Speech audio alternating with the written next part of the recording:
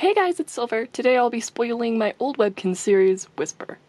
I'm stealing this idea from both Moon Kitty, who makes the I Spoil Warriors series, and Magic Panda, who also stole from Moon Kitty and spoiled their story. Whisper was made in 2018. It's old and I never really scripted anything. Some things I just decided as I was filming. Enjoy!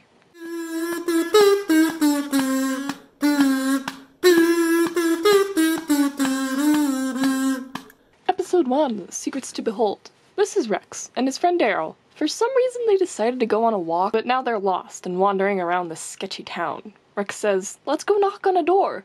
Daryl, the sensible one, replies, "How about no? They do it anyway." As they're walking up to a house, Mabel Rose comes out and is like, "Hey," and the boys are like, "Hey."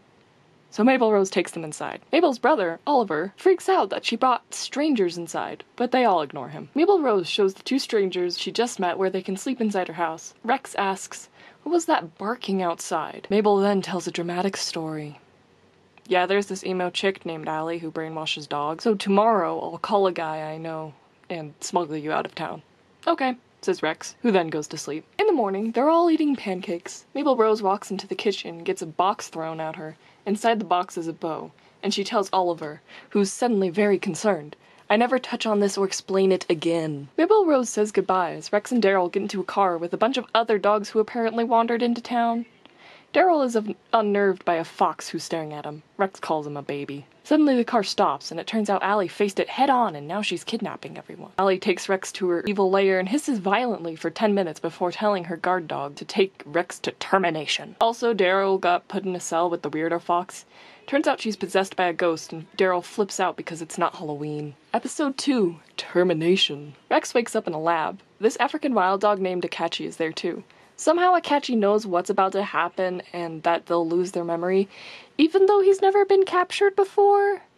So they're like, "Well, what do we do?" And Akachi's like, "Let's tell each other our life stories." Okay. So they chat for a while until Rowan the scientist shows up. She's all like, "Okay, time for your flu shots." Rex passes out because he's deathly afraid of needles. Rex wakes up and sees Allie staring at him. "What are you doing?" he asks. "Practicing being Santa Claus and watch you while you're sleeping," she replies. "How'd I do?"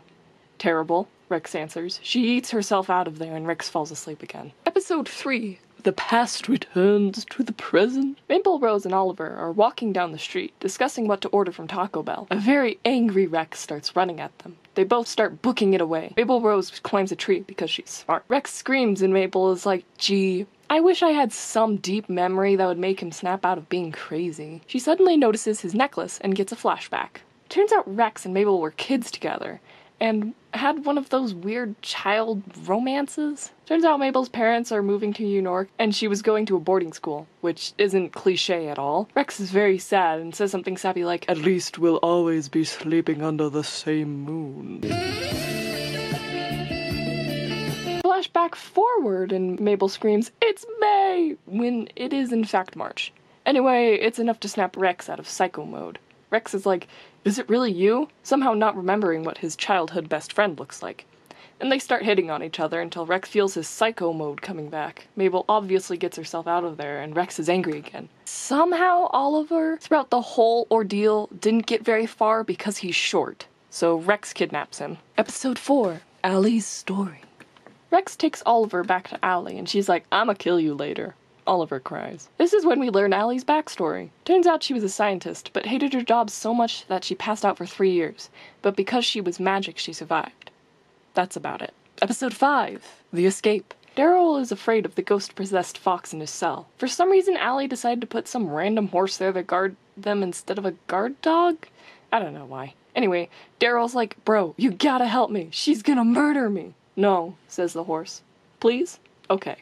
So the horse lets him out and they run away from the ghost. Meanwhile, Allie apparently has some sort of catastrophic plan she's cooking up, but we don't care about that right now. Daryl and the horse manage to escape the ghost, but there's a guard dog there. "Where you going?" he asks. Out for lunch?" "Oh, cool. Can you pick me up a cheeseburger?" "Yeah." And he lets them pass. They're almost out and Daryl is like, "Let's go!" And the horse is like, "Nah, I'ma stay here. They have Wi-Fi." Fine. Daryl leaves without him. Turns out angry Rex was following them and he yeets the horse. Apparently, he yeeted him so far he hit Daryl. They both die. Episode 6, Memories Return. A mailman is dropping off some of the mail and Rex screeches at him. Rex hates the mail.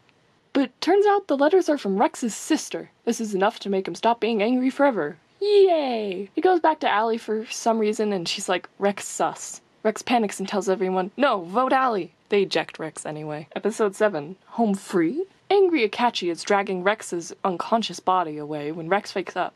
Akachi is so stunned because he thought he was dead that he also snaps out of being angry. They talk about their feelings for a bit, before remembering they need to run from an emo ocelot. Akachi shows Rex the sick collar he found in a dumpster, and Rex steals it because it makes him look hot. Then, another guard dog comes and is like, sup. Akachi gets spooked and knocks him out.